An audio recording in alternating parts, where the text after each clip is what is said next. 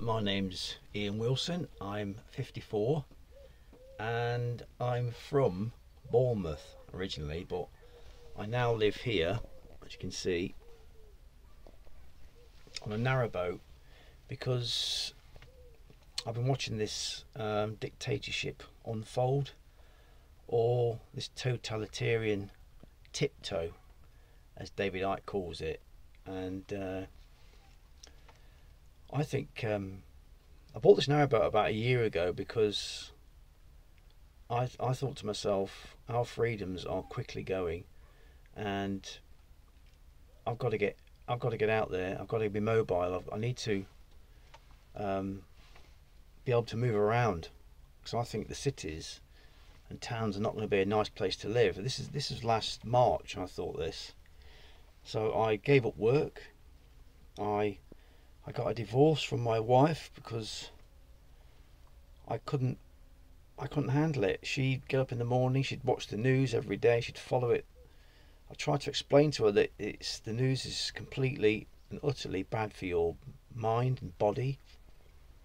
She ended up getting cancer, to be honest, and I helped her through the cancer. And then she still put the news on and watched all the negative stuff, and I thought, I couldn't live with this. I had to get out. So I bought this narrowboat. Luckily I'd saved up over the years, because it's been an idea in my head for a long time.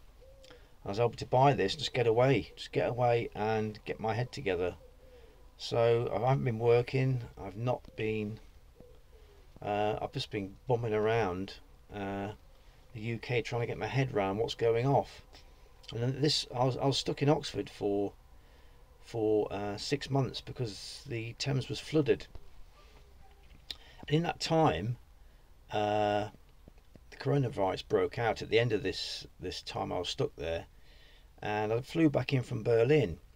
I went to see my son in Berlin, and I flew back in, and I thought to myself, and the virus broke out while I was in Berlin, and I flew back in. I thought, if this virus is so serious, why is nobody wearing masks? Why are we being allowed to walk through the airports without any masks, without anything? We got through the airport, no one was bothered. I thought, this is absolutely insane. Something's going off here. So I got back into the UK, and while stuck in Oxford, I cycled down to Oxford. I cycled down to Oxford Hospital, and there's just nobody about. It's completely and utterly empty. This was in the height of the. It's supposed to be hospital's supposed to be jammed full of people. And I cycled down to Oxford and the hospital there, and no one was about. And I filmed it, and I rode around the grounds, and I couldn't see anybody, to be honest. And I just think this whole thing is an absolute and utter scam.